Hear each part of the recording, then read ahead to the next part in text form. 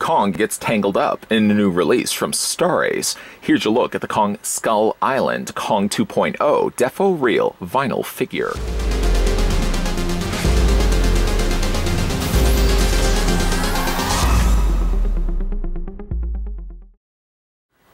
King Kong goes toe-to-toe, or toe-to-tentacle, against a giant squid in this scene depicted from the popular film Kong Skull Island.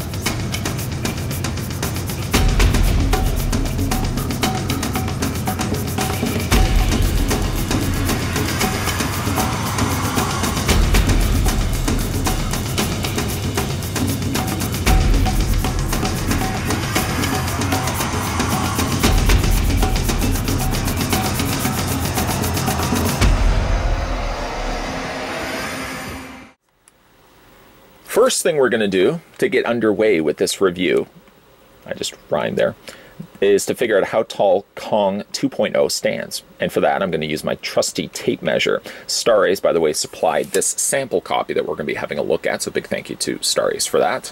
According to the tape measure, and according to what I gauged was the top of Kong's head, you're looking at the vinyl figure of Kong 2.0 standing 6.4 inches in height. That in centimeters for members of the mob who favor their measurements in centimeters, 16.4, almost 16.5 centimeters tall. Though a short scene, the vinyl figure is based on Kong's slight tussle, very short battle with a giant squid. He's already tending to wounds he had suffered earlier, and while being in a open water area, Kong noticed things swimming around in the water, and I don't know if he was actually poking his finger into the water, making the ripples, because he was trying to lure the tentacles and really what would be the giant squid over to him so he could then gain some lunch. But one thing led to another, stuff hit the fan, and before you knew it, Kong was battling a giant squid. It certainly wasn't a very long battle, ultimately resulted in Kong squashing the giant squid and then dragging the rest of its carcass back for what I'm guessing would be the remainder of his lunch. But what it was, for what a short period of time it definitely was a fun thing to see on film, especially with the special effects being better than probably some of the stuff that they could have pulled off decades earlier. Kong looked epic and grand, fighting what already was an unsurmountable feat, being able to fight off such a giant squid. But yeah, Kong stood his own. Star Ace has very nicely crafted this short epic battle of the two towering behemoths. I guess the squid really wasn't a towering behemoth, but his tentacles certainly surrounded Kong quite quickly. They've managed to shrink this down into a super stylized vinyl figure. I say super stylized because if you are followers of the Defo Real series like I am, favor the almost not quite cuter nature of these, but certainly by the fact that the proportions of things like his head are much larger versus the smaller scale of his body. That's usually what I mean when I say deformed. It usually indicates the fact that the proportions are thrown off on the vinyl statue. And that's essentially what we're getting right here. This is also a statue, so there's nothing that has any posability to it. Head and arms and things like that will not move. What you are, however, getting, though, is quite the splendid representation of the king of the island, Kong himself. First and foremost, I guess we can kind of look at the base and we'll work our way up. The base has quite the tussled waters, the waves being made, of course, as the two monsters are fighting together. And again, it's not quite toe-to-toe, as I alluded at the beginning of this review, more, again, toe-to-tentacle. I really like the waves and the little sprays of water that they've got. They've tipped the end of the water, it seems, in a whiter color. Kind of giving it the bit that it does look like there's waves that are coming away from this battle as the two creatures are fighting together. I love the fact that the tentacles are also given a kind of a clear coat over top of it, so it does look wet. These tentacles emerging, of course, from water. You would hope that they would be of a wet nature, and like in the film, they managed to pull that also off here in the Deform version also. Kong is as furry as he was in his version 1 counterpart. Just again, now you've got the tangled nature of the tentacle wrapping around his neck.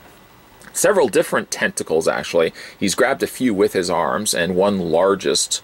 I guess the tentacles would, in theory, be all the same length and size, but it definitely looks here that the one in the middle that's wrapping around his neck seems the largest of the three.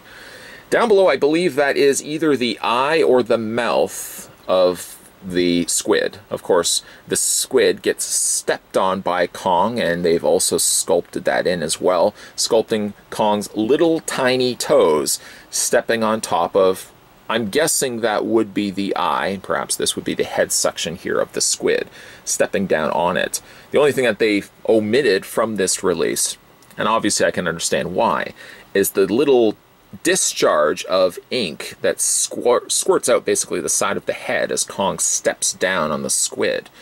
As for his face, Kong's face is really done quite nicely. It's about the same style of design that we got with Kong 1. I've done a full review of that, certainly if you guys wanted to check that out.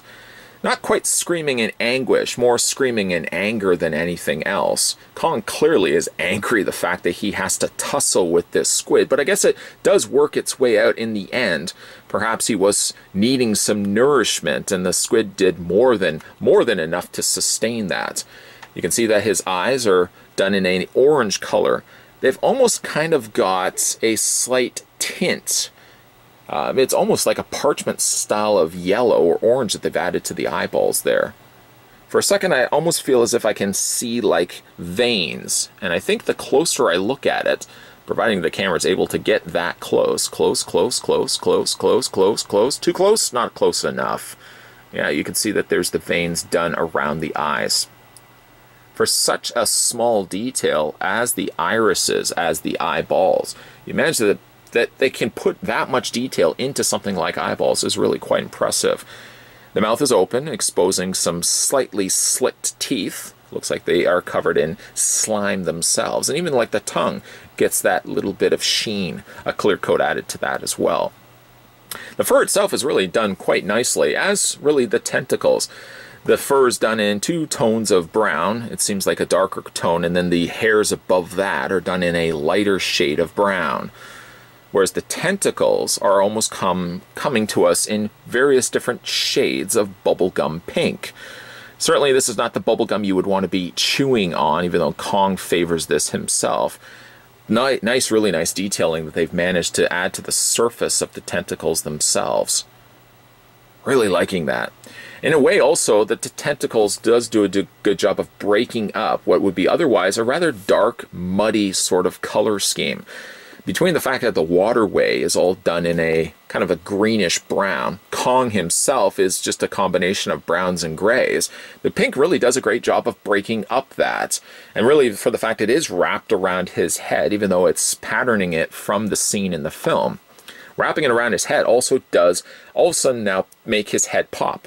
Not literally, could be quite literally, but because it's wrapping around his head, it automatically makes his head stand out. Because he's got the pink wrapping around it, the brown now stands out as a result of it. It's again a really nice representation of Kong. I'm really a big fan of these Deform series because it does give you a lot of impact, and certainly a scene like this, for example, it has a lot of excitement going for it.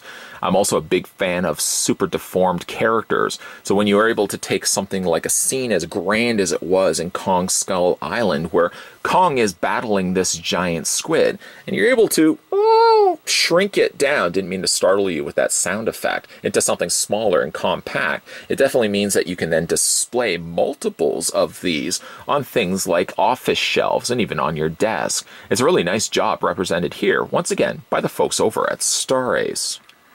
Of course, we also get this tasty squid morsel as sort of an appetizer, what will be the eventual release of Godzilla vs. King Kong, and I'm super excited for that. I've always been a big fan of monster films and loving both Godzilla and King Kong. I can't wait to see those two behemoths go toe-to-toe. that is a true example of monsters going toe-to-toe, not toe-to-tentacle. Really digging this piece a lot. I like the color scheme. And again, really by incorporating the colors of the pinks of the tentacles, really does bring a lot of extra much needed color to what would have been an otherwise pretty drabby looking color scheme. Nothing faulting Kong. Kong, of course, is primarily really just browns and grays. But then when you've got the water whale brown as well, that pop of pink, though not intentionally expected by Kong, really does add a lot of much needed color. The suction cups also on the back of the tentacles really again just add a whole lot of extra texturing and detailing. Really again liking how this piece turned out. I want to send a big thank you once again to the folks over at Star Ace who were nice enough to send this sample my way.